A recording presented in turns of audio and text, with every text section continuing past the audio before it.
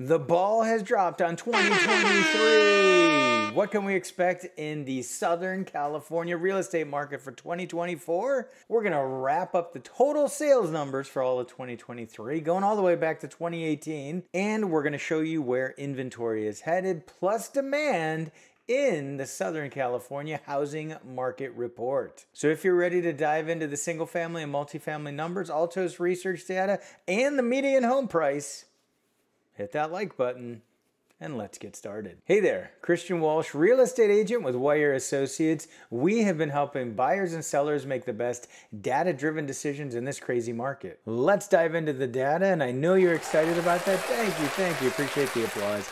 We are going to take a quick look at the county data, but really what I'm looking forward to showing you is the annual data for the different Southern California counties. We're going to quick run through the December data, and this is December 2023 going all the way back to 2018. So you got two normal years, 2018 and 2019, two crazy years, 2020 and 2021, and then two not so crazy years, 2022 and 2023. What I want you to look at, what really matters here, there's two things in my opinion that matter. The sold properties, we're going to give you the final sold numbers for the year, so don't even worry about sold. But look at the properties going under contract, because that's telling us the trend for demand, and look at new listings because that's telling us the trend for supply. Going into 2024, what can we expect in the very beginning?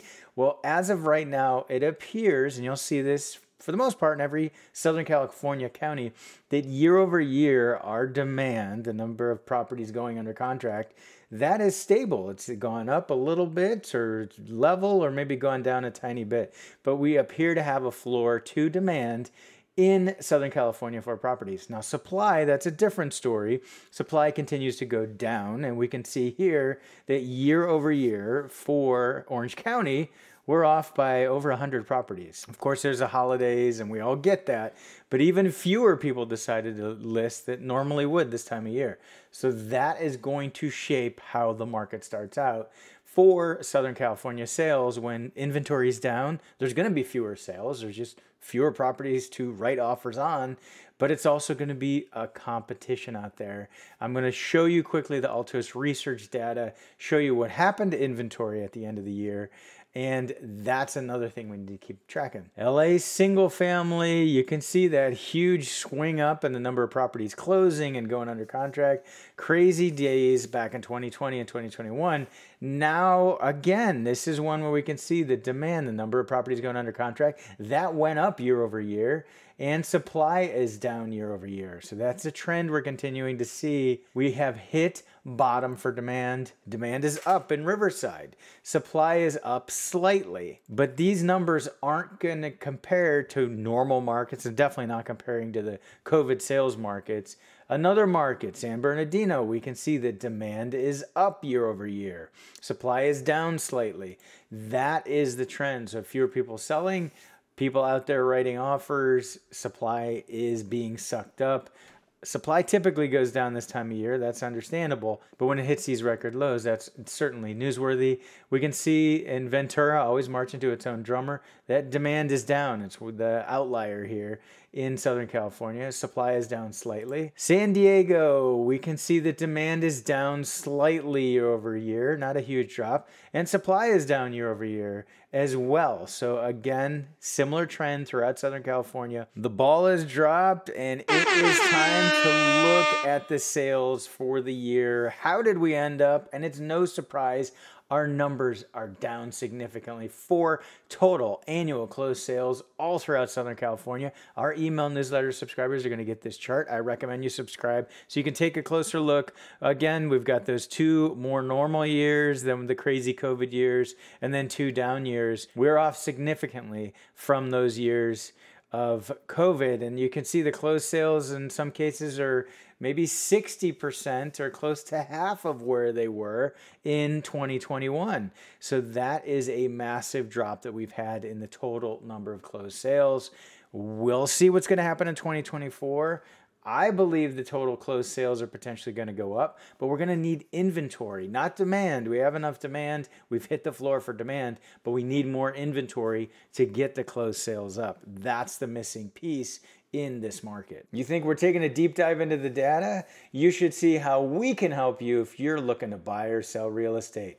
Diving into the multifamily numbers, one of the only places you're going to get this data. This is 2 units and larger in the respective counties. According to the multiple listing service, that's where we pull these numbers. You are going to see, we're running through this quickly, and so we can get to the final numbers to see how we closed out the year. You're going to see that demand is up year over year, and it isn't because interest rates are lower significantly than where they were year over year. They're actually up a tiny bit.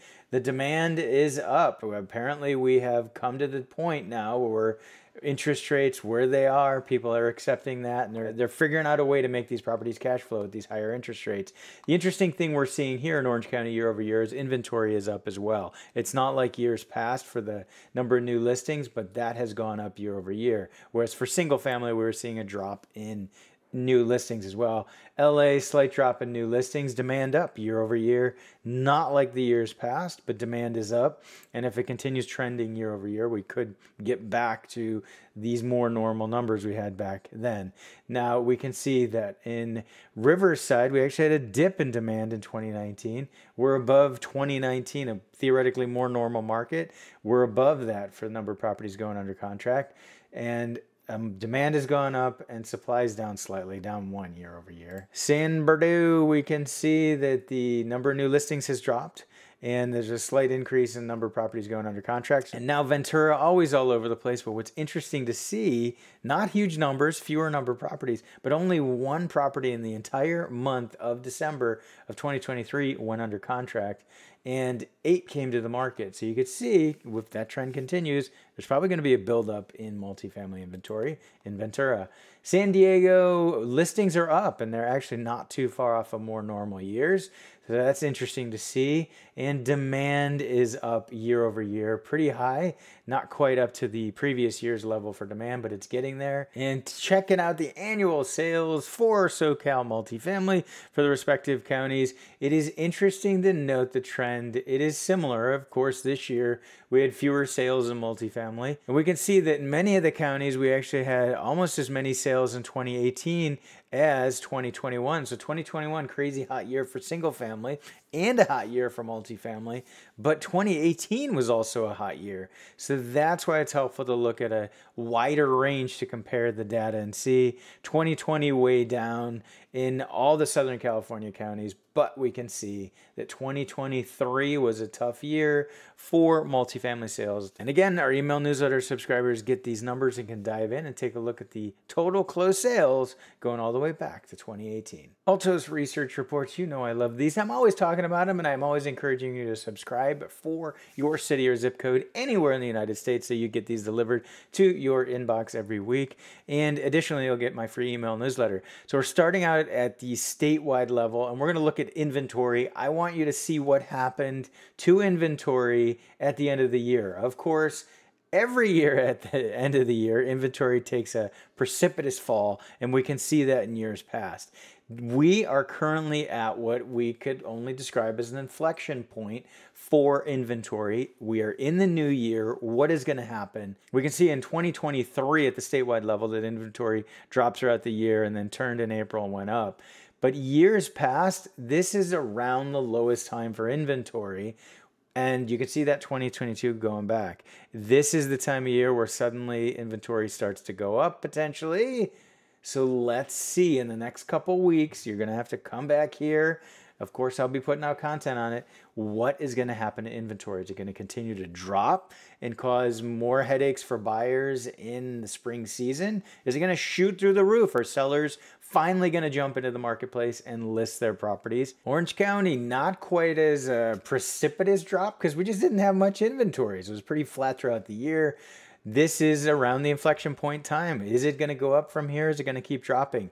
The other thing is I'm flicking through these. Just take a quick look down here at the different market segments in new versus absorbed inventory. And you will see there are some dramatic numbers of absorbed properties compared to the new listings because inventory's so far down, especially as we get into other counties. Take a look at that. LA, big drop in the typical holiday fashion and happened in other years.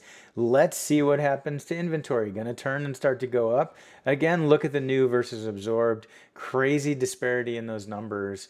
Almost double in some cases number of properties that are being absorbed versus new inventory. Riverside made that turn and has the inventory going down. And will it start to go up? And actually, you can see a slightly different trend. And that's why it's helpful to look at the data for a given area. In Riverside, we don't see this so much as an inflection point for inventory this time of year. We can see in 2021 it dropped.